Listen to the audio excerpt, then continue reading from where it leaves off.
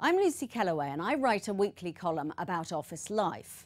A few weeks ago I wrote something about how we're all becoming passive-aggressive at work. But when I looked at the piece online, I saw that we had illustrated it with a stock photo in which the men had receding hairlines and glasses, and the women were all in sort of skimpy little tight suits. But before I got too furious with our picture editor, I noticed that actually if you Google something like empowered women and look for images, all the stock photos are absolutely ludicrous. Some of them have sort of women in boxing gloves, or my absolute favourite is women in stilettos climbing a ladder.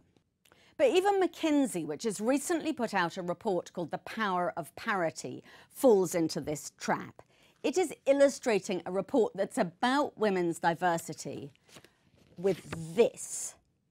At first I thought it must be ironic, but I mean, look at it. This woman appears not to be wearing any clothes at all. And if you don't think that's bad, then try that, which is even worse. I mean, the subliminal message here is that you can juggle and have it all, but only if you're a total babe. I love the way she's given glasses to make her look a bit more serious, and I particularly love the way that the kid looks totally miserable. Anyway, this idea that you need to be a babe to be a working woman is not only a lie, it's completely naff. I am a professional woman, I'm not young, and I am not, alas, a babe.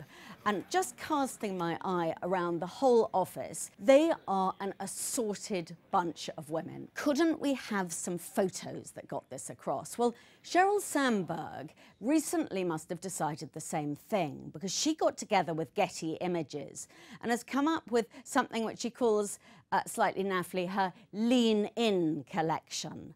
I've been going through these, and in some ways they're miles better because not all the women look about 25, and not all are in those little sort of dinky tight suits. Instead, they're very cool, they're working in creative companies, but again, they're all really, really good looking. And there was one in particular, which is called Businesswoman Takes Decision at Meeting, where this woman with sort of close-cropped, austere hair, but very sort of beautifully sculpted face, is apparently taking a decision. But what she's actually doing is laughing. Now, this is one of the biggest lies of all, that all these women at work somehow seem to be finding work completely hysterical.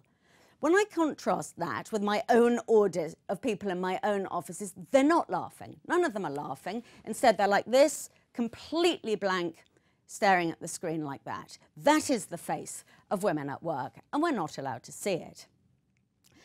Now, the problem is particularly severe when you look at company websites, because this is their image to clients, and it's also their image to the kind of people who they're trying to hire. I've been going through and looking at sort of, again, at McKinsey, at Goldman Sachs, at JP Morgan, where I used to work, and at lots of other banks. And in all, it's exactly the same.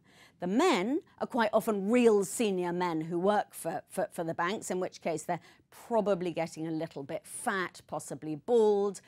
The women are all young, super, super glossy, and again, smiling and laughing. On the Goldman Sachs website in particular, there is a woman who really looks as if she is auditioning to be an air hostess with her lovely welcoming smile. So, what am I really asking for? Well, I would like to see a bit more reality. I mean, there is a danger. You could say that if you could see pictures of what women actually look like at work, then maybe nobody would want to join. But I don't actually buy that. I mean, it's one thing if you're selling sort of handbags or makeup or fashion. You clearly want the model to look a little bit above average. But surely, if you are looking for somewhere where you want to work, you want to see people, women, who look just like you do.